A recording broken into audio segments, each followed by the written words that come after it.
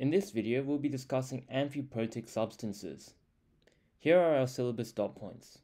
As we briefly discussed in the acid-base models video, an amphiprotic substance is one that has the ability to act as both an acid or a base. An example of an amphiprotic species is the hydrogen carbonate ion, HCO3-. If we look in the top equation, we can see that this is acting as an acid because it donates its proton to the hydroxide ion to form the carbonate ion and water. In the bottom equation, it accepts a proton from the hydronium ion to reform carbonic acid and water. The hydrogen carbonate will act as an acid when it's reacted with a stronger base. So if we look at this example on the bottom, we can see that the Kb of NH3 is higher than the Kb of HCO3-. Because NH3 has a higher Kb, it means that it is a stronger base. And so when we look at the reaction between the hydrogen carbonate ion and ammonia, we see that actually what happens is this will act as an acid to form an ammonium ion and the carbonate anion. Similarly, when reacted with a stronger acid, the hydrogen carbonate will act as a base. The stronger an acid, the larger the Ka. If we look at the Ka of HCO3, it's 4.8 times 10 to the minus 11, which is smaller than that of acetic acid, which is 1.8 times 10 to the minus 5. And thus, acetic acid is a stronger acid than hydrogen carbonate. Thus, when we look at the reaction between these two species, the one that will act as an acid is going to be acetic acid, which will donate its proton to form the carbonic acid and the acetate ion. Amphiprotic salts are ionic substances which dissociate in water to form an amphiprotic substance. So examples of amphiprotic salts are NaHCO3, which forms the hydrogen carbonate ion, Na2HPO4, which forms the hydrogen phosphate ion, and NaH2PO4, which forms the dihydrogen phosphate ion.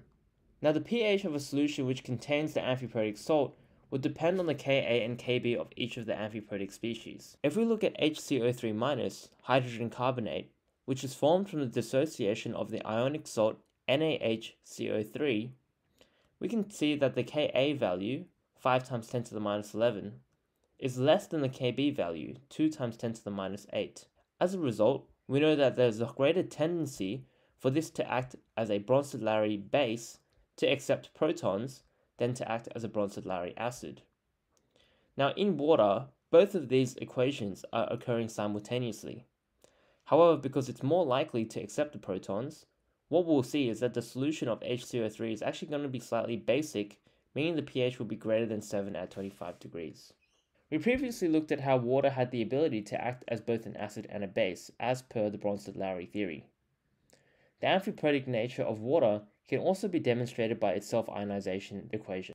Here we have water which donates its proton to itself to form the hydronium ion and also hydroxide ion. The solution of water, however, remains neutral as the ratio of hydroxide ions to hydronium ions is equal. It's important to note that the equilibrium constant Kw for water is 1 times 10 to the minus 14 at 25 degrees Celsius and standard conditions. The self-ionization of water is an endothermic reaction, meaning that the delta H of this reaction is going to be greater than 0.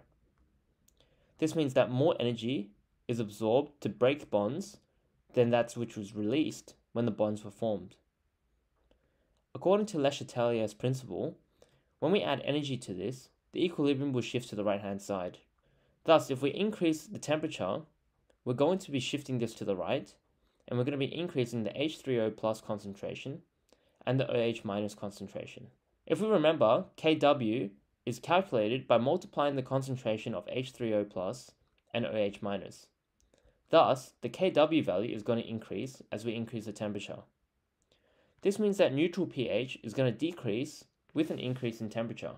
However, it's important to recognize that a decrease in neutral pH does not mean that it's more acidic, as the acidity of the substance is still dependent on the relative concentrations of hydrogen and hydroxide ions.